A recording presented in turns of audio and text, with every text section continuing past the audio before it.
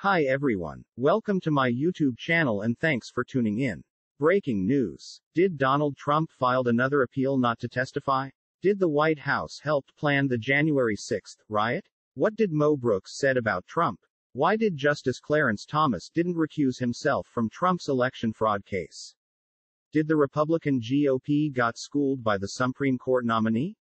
Is Donald Trump a moron? Why did Trump sue Hillary Clinton? Is there a new report about the Capitol riot? 6 teens killed in a highway crash. Why the Manhattan prosecutors resign from the federal investigation into Trump's tax fraud case. Did Ukraine fighters retake Kyiv Severin? Now for the details. First, national news. In a recent development, Donald Trump filed an appeal to stall New York Attorney General Letitia James' deposition. Not so long ago, Judge Arthur Engoron ordered Donald Trump and his adult children to sit for a deposition in the civil fraud investigation of Donald Trump and the Trump Organization. According to Judge Engoron, Letitia James had uncovered copious evidence of possible financial fraud in Trump's tax filing. But Trump is trying to appeal the judge's decision just to delay the investigation. This is what Trump wrote in his appeal to the court. Quote, Donald Trump and his adult children argued that if New York Attorney General Letitia James wants their testimony, she should bring them before a state grand jury investigating the Trump Organization, where witnesses receive transactional immunity for their testimony in New York, end quote. Well, let's unpack that for a minute. Trump is begging to testify only to a grand jury. Here is the thing, New York State got this weird law. When you testify before a grand jury, you can get full-blown immunity, full transactional immunity and full get out of jail. It is a free card for every crime you tell the grand jury about. But Letitia James fired back at Trump and she wrote this, quote, Donald Trump, Ivanka Trump and Donald Trump Jr. were ordered by a judge to comply with our investigation in Mr. Trump and the Trump Organization's financial dealings, James said, end quote. She also said that despite continuous efforts to impede this investigation, no one can stop our pursuit of justice, no matter how powerful they are. We will continue to follow the facts without fear or favor, she concluded. We now know that this guy, Mark Meadows, Donald Trump's former chief of staff, helped plan the January 6th insurrection from the White House. Meadows and Ginni Thomas, the wife of Supreme Court Justice Clarence Thomas, were texting back and forth about how the whole thing would play out. We will have the full details in the next slide about what they were saying in the 29 text messages. Do you think Donald Trump was unaware of what Mark Meadows was doing? Do you think Meadows got the directive from Trump to plan the riot so he can overturn the 2020 election so Trump can remain in office? This will be the second crime Mark Meadows have committed. The first crime was voting fraud that took place in North Carolina and the second crime is planning of the riot insurrection. Donald Trump's final White House chief of staff, turned over late last year to the House committee examining the January 6th attack, were text messages that presented the panel with a political landmine: what to do about Virginia Thomas, wife of Justice Clarence Thomas.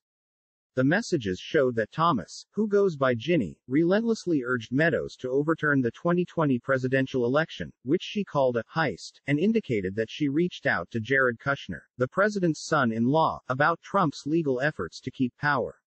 She even suggested the lawyer who should be put in charge of that effort. According to a New York Times Magazine investigation last month examined the political and personal history of Ginni Thomas and her husband. That included her role in efforts to overturn the election from her perch on the 9-member board of CNP Action, a conservative group that helped advance the Stop the Steal movement, and in mediating between feuding factions of organizers, so that there wouldn't be any division around January 6th, as one organizer put it. Ginni Thomas Aslow said this in her text message to Mark Meadows. Quote, help this great president stand firm, Mark, you are the leader with him standing for America. Constitutional governance at the precipice. The majority knows Biden and the left are attempting the greatest height of our history, end quote. Meadows responded by invoking Jesus Christ, swearing to execute their plan. This is what he wrote, quote, this is a fight of good versus evil. Evil always looks like the victor until the kings of kings triumphs Ferris, end quote. Ginni replies, thank you, we need that. We believe that was why Supreme Court Justice Clarence Thomas didn't recuse himself because of his wife's text messages. He was the only one won the court who voted to block the January 6 Select Committee from getting Trump's January 6 criminal papers.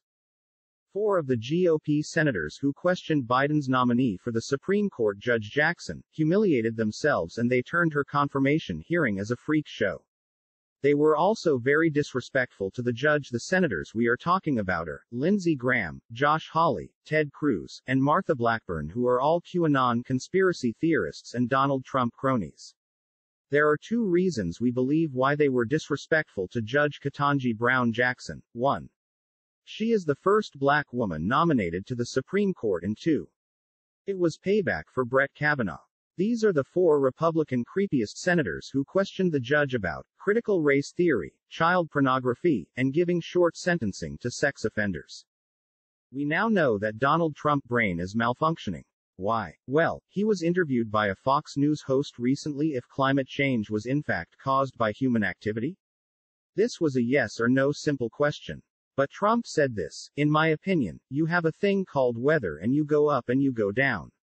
Trump said in the 1920s they talked about global freezing. In other words, the global was gonna freeze and they go global warming. Then they couldn't use that because the temperature were actually quite cool and many different things, so now they just talk about climate change. The climate always been changing.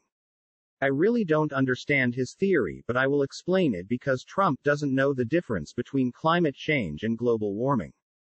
Now, climate is not weather. Climate is different from weather, and it seems that many Republicans doesn't know the difference either. Climate is the overall effect on everything over time, and weather is what you look outside and see on any given day, and weather changes every single day. For example, the Antarctic temperature is 70 degrees right now, which is above average. The melting of the Arctic ice sheets are all good examples of a climate change. Now, when we have winter storms, that is an example of climate and weather. Trump is a moron. He doesn't, so we really don't expect him grasp this because this is a man who said climate change was a hoax.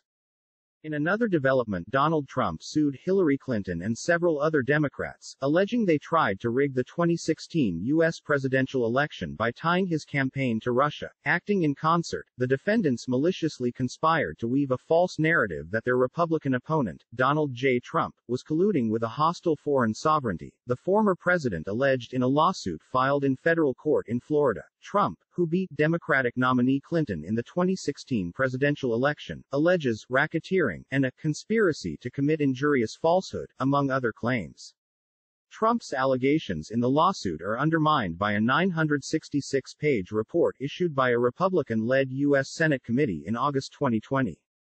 The U.S. Congress's probe of the deadly January 6, 2021, assault on the Capitol will reveal new details of that day's events and may recommend new criminal penalties for officials who fail to uphold their duties, Representative Liz Cheney said on Sunday. There will be legislative recommendations and there certainly will be information on the attack the public has not yet heard, Cheney told NBC TV's Meet the Press. Cheney is one of 2 Republicans on the 9-person U.S. House of Representatives Select Committee that has been holding closed-door sessions over the past several months as it interviews witnesses about events leading up to and during the attack by supporters of then-President Donald Trump.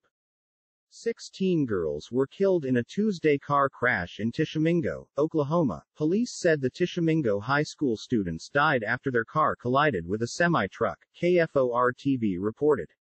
The Johnston County Sheriff's Office told KTEN-TV the accident happened at about 12:30 p.m. local time at a 3-way intersection. The accident comes as traffic fatalities remain elevated, with the National Highway Traffic Safety Administration (NHTSA) reporting in late 2021 that the number of traffic deaths in the first 6 months of that year were 18.4% higher than 2020. The number of projected fatalities hit its highest number in 15 years. Ukraine says it's killed at least 6 Russian generals, an unusually high total for senior officers. A European diplomat told Foreign Policy that poor communications were leaving commanders exposed. Russia is sustaining high overall casualties in its invasion of Ukraine. Russian generals are moving into advanced positions, leaving them exposed to attacks because they're struggling to get their orders through to conscripts, a European official said. According to Ukrainian forces, they have killed at least 6 Russian generals so far. Such a toll is unusually high for such senior officers. The Russian military is using conscripts alongside its regular military in the invasion of Ukraine, despite having promised that it would not. Experts have said conscripted troops are often poorly trained and have low morale. They're struggling on the front line to get their orders through, the European diplomat said. They're having to go to the front line to make things happen, which is putting them at much greater risk than you would normally see. We now know that about 20% of Russia's top commanders in Ukraine had been killed in the conflict, reducing its military effectiveness and stalling its advance. U.S. officials believe that about 7,000 Russian troops have been killed in the fighting so far. On Monday, a Russian tabloid reported, citing the country's defense ministry, that the death toll was higher than 9,000, but it subsequently retracted the claim. Russia's forces carrying out the invasion of Ukraine are reportedly experiencing problems when it comes to communications. Military personnel, including soldiers and commanders, have on some occasions utilized commercial cell phones and other unsecure channels to speak with one another. If you like this video, please subscribe to this channel. Thanks for watching.